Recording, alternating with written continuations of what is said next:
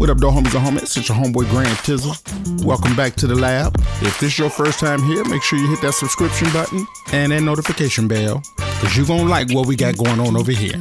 In the previous tutorial, I showed you my approach to the neon light effect. In this tutorial, we're going to use modes to spill light on the face. A real simple technique, but you can use this in your arsenal. Without further ado, let's get it cracking.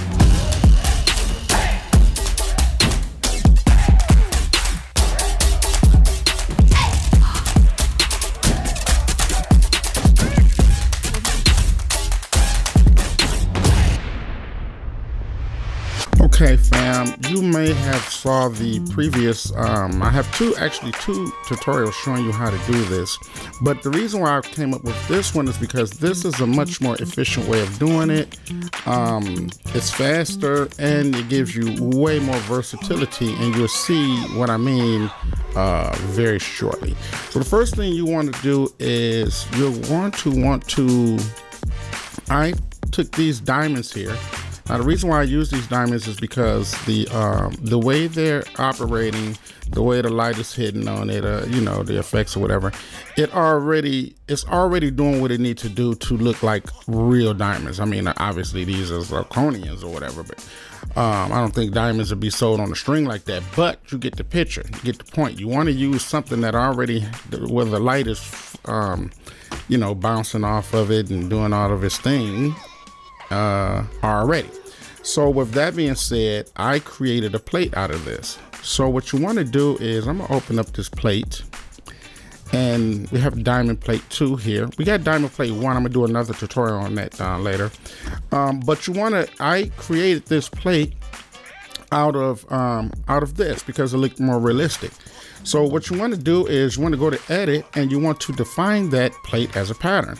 So we're going to call this plate 3 and diamond plate 3. So this is a pattern. We hit OK. So now Photoshop just created this pattern for me. So the benefits of that is that now I can add it when I go to create a layer style. So let's do that. Let's go create a layer style. Let's go to pattern overlay, and bam, it already added the pattern there for me. Sheesh. But if you hit here, you'll see that we can have some trees in it, we can have some grass, we can have some water, you know what I mean? If you know what you're doing, you can make a beautiful water thing, you know what I'm saying? But I probably had to teach you how to do that. Meanwhile, let's go ahead and select a pattern. Now, the benefits of having the pattern inside of here is now we can adjust the size, right? The way I like to do it, and for it to look more realistic for me, I like to adjust the size according to the size of the font, and we'll talk about that later on. So this particular size font, the size 38, and you know, somewhere between 37 and 40 looks best in my opinion. So I'm going to stick with that. The other things you want to do is, because right now we're halfway there. This is half the battle. The other things you want to do is add a stroke, because we're going to add some size around this. Might as well go ahead and make that gray, but that's going to change up. And then you want to add a bevel. All right, so now we're almost there, right? Now, but it still don't look real, not yet, right? We're gonna put the contour on there, but we'll work with that later. Let's go back up here and kind of feel our way around here. So we want to make this a little bigger, a little bit more realistic. So as we making our adjustments, you really want to pay attention to this corner here, because that's where we're going to see how our design is going to turn out. So we're going to adjust the depth here, and I'm going to move it to around 178, and we want this to be an outer bevel. That's right, the chisel heart, that's cool. We want to change our size to about somewhere in this 20s. Okay, maybe that's too big, but you see how it popped up over here, so we can actually see what's happening here. So let's maybe drop this down to about 21. We also keep an eye over here, see what's happening here, and that seems to be good. Let's go ahead and knock our soften down to 0 for now. Let's go ahead and rotate our light, and I'm gonna push it.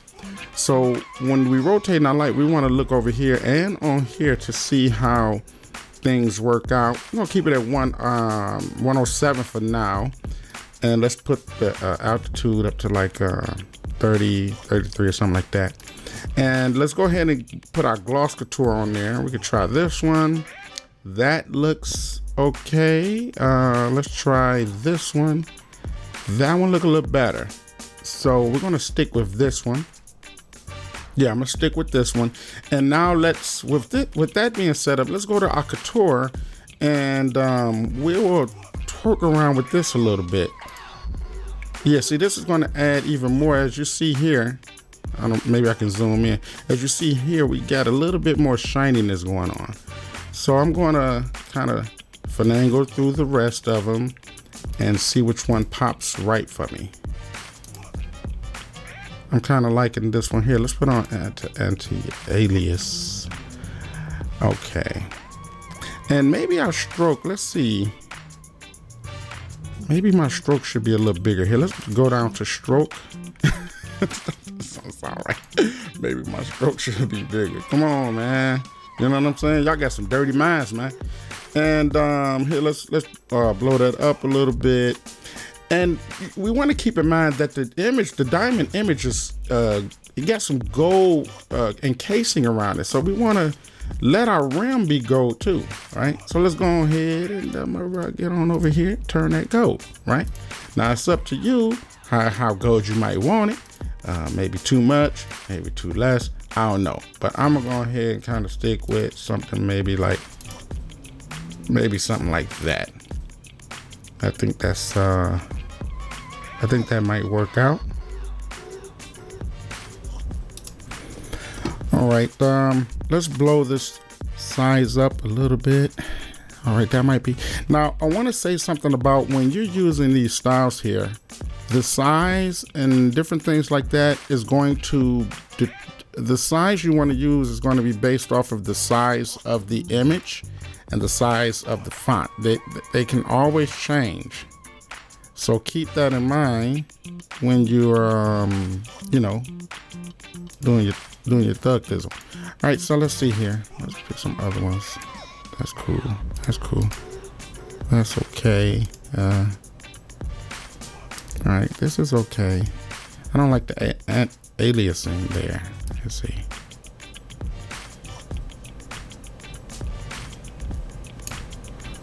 All right, that's kind of cool. That chisel hard might be, let me see, soft.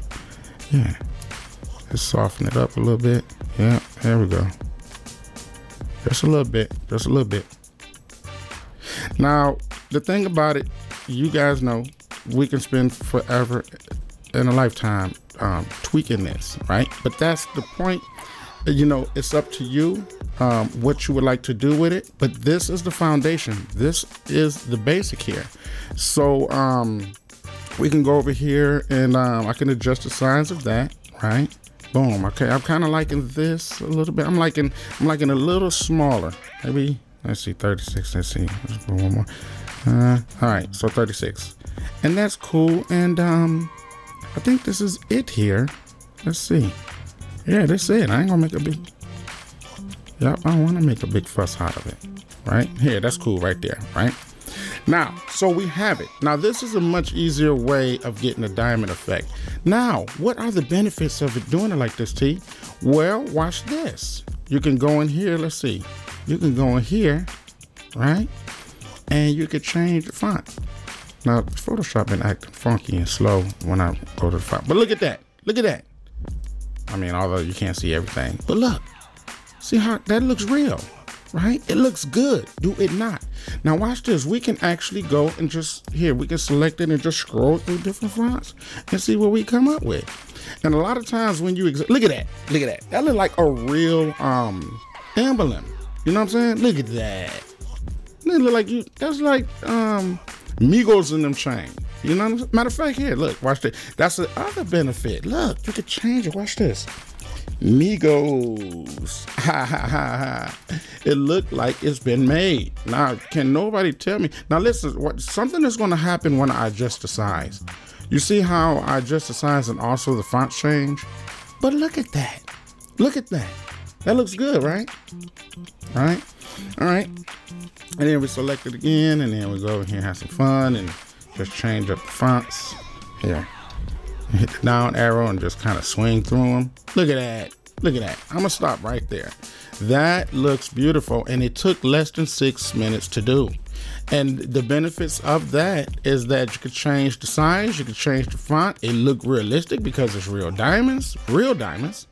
And when you really want to pop it off and top it off, all you got to do is create a layer, go down to your linear dodge, right? Go over to Google and ask Google for some lens flares. So hold on, lens flares, right?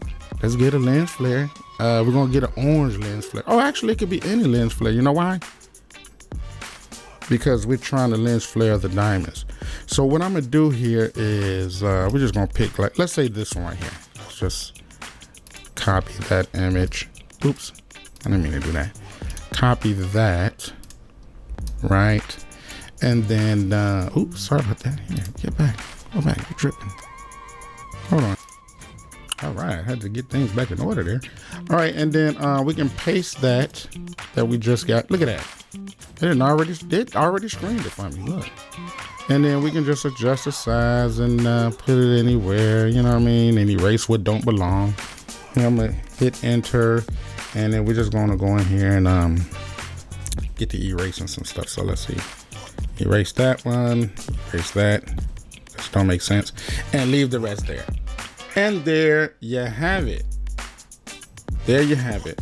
Perfectly perfect. It looks realistic. We got the rim around it. Again, you can spend a lot more time on the edges if you so well please. All right, thank you for watching. And if you enjoyed this video, be sure to sub, like, and hit that bell so you won't miss a beat of that heat that I bring to my elite. Till the next time. See you in a minute. See you when I spin it. Peace.